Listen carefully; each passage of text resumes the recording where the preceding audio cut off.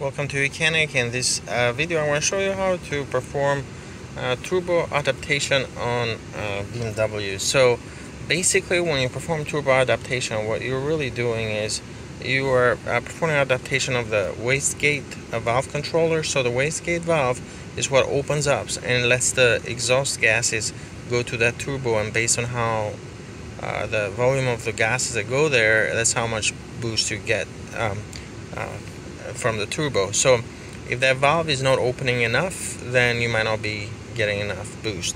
So I'm going to show you how to perform that adaptation using the YOUCANIC scanner. Go to maintenance and then go to turbo here and then select BMW and then smart VIN to select the model. And then I'll turn off the ignition, and you have to wait 10 seconds, and then you got to turn on the ignition back on.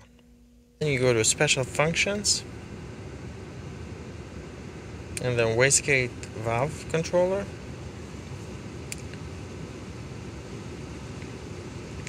Now, so what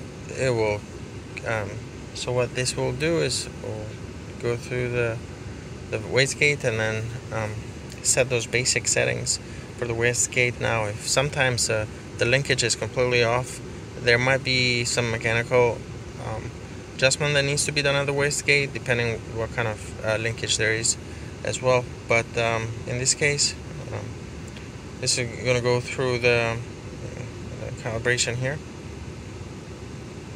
So if the checks are okay, then you'll get a message that's saying successful. But in some cases, the value for close limit is going to be if it's way off, it's going to tell you set point needs to be a 00. But right now, if it's reading something like minus 0.64 millimeters, that needs to be adjusted. And then there's a repair procedure on that BMW has that you need to follow on how to correct that.